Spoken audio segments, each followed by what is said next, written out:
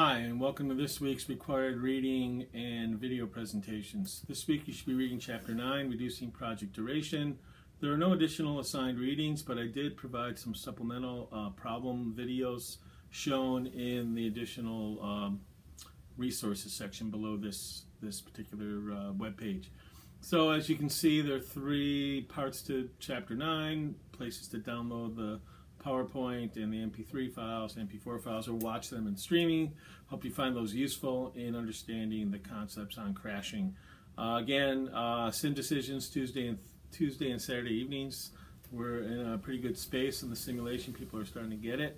That's good. And so what's coming up? We got case 3 due next week, a Chapter 8 case dealing with scheduling resources.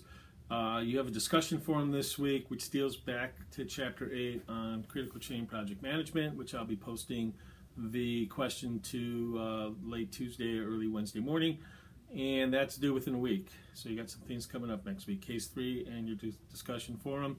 And then I've also posted the things upcoming, the last items that will be due before the final exam. SCE 13-2 is described, and your final case project is also described in the week 7 and week 8 folders as noted.